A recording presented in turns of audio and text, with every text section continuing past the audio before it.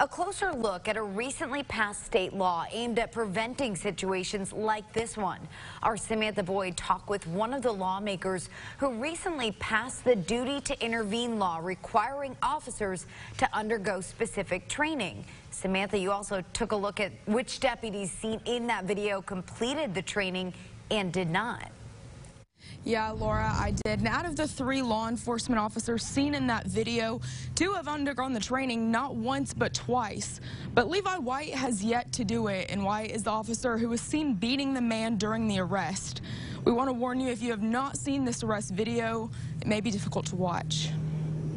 State Representative Justin Boyd working to educate officers for more than a year now after getting his bill passed in April of 2021, known as Duty to Intervene. If we really have a concern, the place to start is really with education, and that's what the heart of this bill was. He points back to George Floyd's death at the hands of Minneapolis police officers as the first incident making him want to write this bill. This rises to the level of making sure that our law enforcement officers in Arkansas are aware that there is a duty to intervene.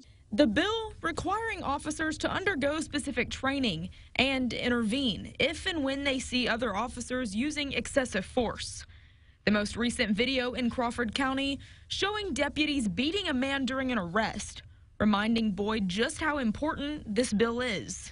Like many people, I've seen the video, and the video was at the least concerning. So we took a look at the 3 law enforcement officers who were seen in that viral video and what training they'd undergone. Levi White, the deputy seen beating the man in the video during the arrest, had not completed the duty to intervene training, though he had until December of this year to complete it. The other 2 deputies seen in the video have both done the training twice. But Representative Boyd says he hopes this incident serves as a learning moment. What I would hope is that we learn from this, we make sure that officers know the expectation, and that if laws are violated, that there's accountability.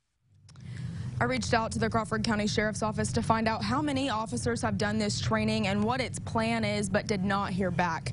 I did talk to the Little Rock, Benton, and Bryant police departments about this training, and I have found out that Little Rock and Bryant, all of the officers there have done the training, and in Benton, all but 5 have done the training, and they will be completing it before the end of the year. Reporting live in Little Rock, Samantha Boyd, KARK 4 News.